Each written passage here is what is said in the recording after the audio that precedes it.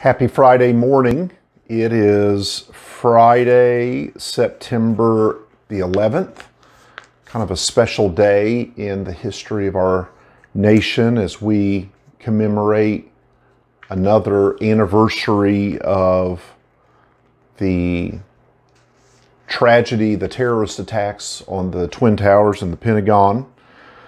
So today's always kind of a solemn day in America, at least it has been for 19 years or so. But anyway, I hope that you're blessed in the Lord. I hope that you're excited about the Lord's Day that's coming. We'll be in the second part of our new sermon series, Jesus is Better. I hope you're enjoying that. I am.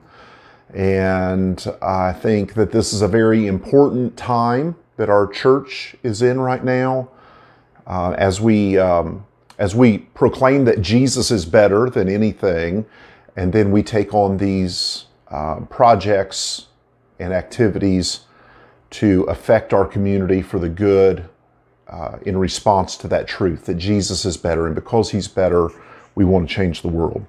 Today's devotion is titled Fire in the Desert. It's the story of Moses and the burning bush, Exodus chapter 3, verses 1 through 10. Here's what the scripture says. Exodus 3, beginning at verse 1. Now, Moses was pasturing the flock of Jethro, his father-in-law, the priest of Midian, and he led the flock to the west side of the wilderness and came to Horeb, the mountain of God. The angel of the Lord appeared to him in a blazing fire from the midst of a bush, and he looked, and behold, the bush was burning with fire, yet the bush was not consumed. So Moses said, I must turn aside now and see this marvelous sight, why the bush is not burned up. When the Lord saw that he turned aside to look, God called to him from the midst of the bush and said, Moses, Moses. And he said, Here I am. Then he said, Do not come near here. Remove your sandals from your feet, for the place on which you are standing is holy ground. He said also, I am the God of your father, the God of Abraham, the God of Isaac, and the God of Jacob. And then Moses hid his face, for he was afraid to look at God. The Lord said, I have surely seen the affliction of my people who are in Egypt, and have given heed to their cry because of their taskmasters, for I am aware of their sufferings. So I've come down to deliver them from the power of the Egyptians, and to bring them up from the land to a good and spacious land, to a land flowing with milk and honey, to the place of the Canaanites, and the Hittite, and the Amorite, and the Perizzite, and the Hivite, and the Jebusite. Now behold, the cry of the sons of Israel has come to me. Furthermore, I have seen the oppression with which the Egyptians are oppressing them. Therefore come now, and I will send you to Pharaoh, so that you may bring my people, the sons of Israel, out of Egypt. Man, what an inspiring moment that must have been.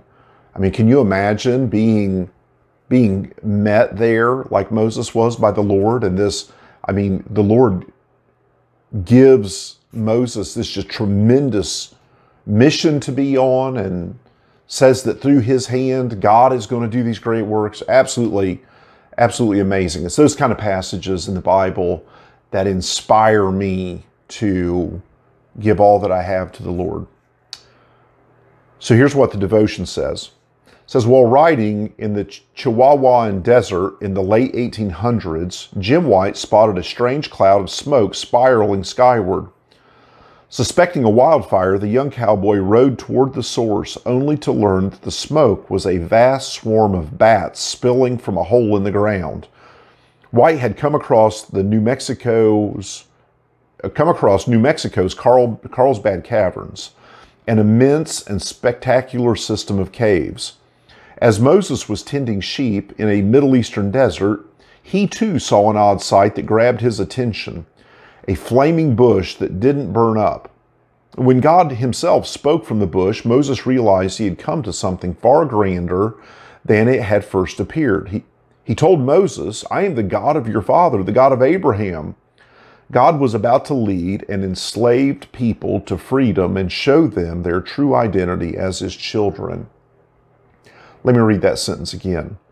God was about to lead an enslaved people to freedom and show them their true identity as his children. That's the work that Jesus does for us today.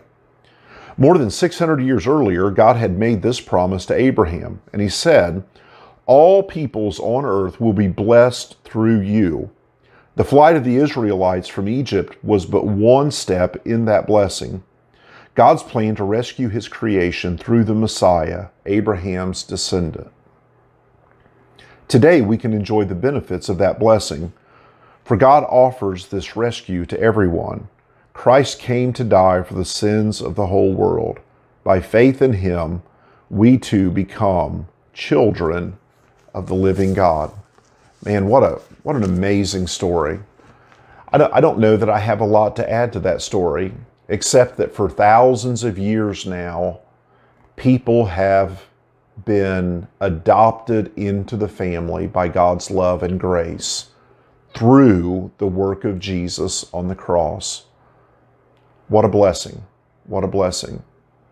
As you look forward to Sunday and as you prepare your hearts for worship, I pray that that would be a part of the recipe, that your heart would be fixed on the idea that there's an amazing, awesome, powerful God in heaven who has worked in the lives of men in the past and even in the day that we're in now, and will into the future work in such a way to bring people, his children, into his family, all by the work of Jesus, who took on flesh and dwelt among us. I hope that blesses your day. I'll see you Sunday.